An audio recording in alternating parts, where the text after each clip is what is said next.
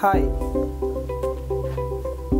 Question: what should one do to become an engineering mind? My simple answer is ask questions. Ask questions to become an engineer. The first step to become an engineer, I think, is asking questions. How do we arrive at questions? Let's take a story. Now let's take Sir Isaac Newton. How did he arrive at the question of gravitational field?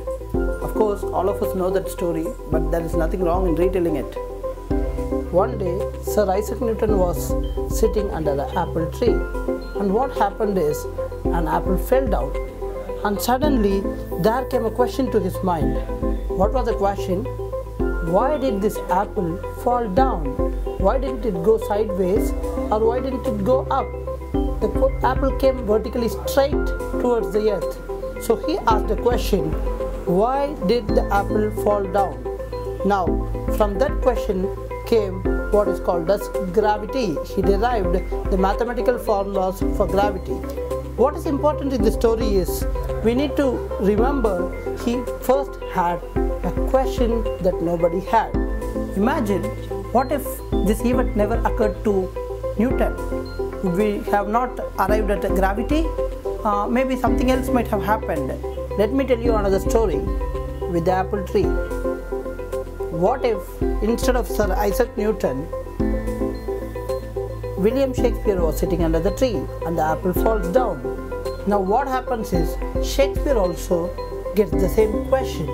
Why didn't the apple fall down? Why did it fly high?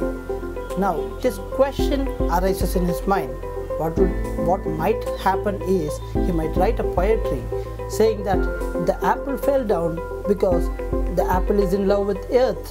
Now this poetry is in a book, and this book resides in a library for a long time. And one day Newton picks it up and reads the book. What would happen? Now also Newton would get the same question. Why did the apple fall down? Why didn't it fly high? Even then, Newton would have gone on to figure out what is gravity. Now the point is, how did he arrive at the question? Maybe through an event or through a book. This time it happened through a book. Now my question is, we were thinking about these things, asking questions, and my question is, how would today's engineers get this motivation, get this trigger to ask questions? There are a lot of ways. Internet is a major way, because a lot of people today are sitting before their systems, either in the classroom or in the laboratory or at home, or even watching videos and going through apps in their mobile phones. So maybe these kind of events like apple falling from a tree, should come to today's engineers through a system, because they are before the system. And channels like YouTube are playing a big role in this kind of triggering questions. So we thought, why not do something to trigger questions?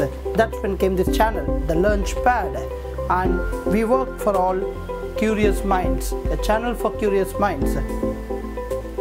Thanks for watching this video. We will be sharing more engineering stories and concepts. Subscribe to our channel, and please share us if you like us. Thank you.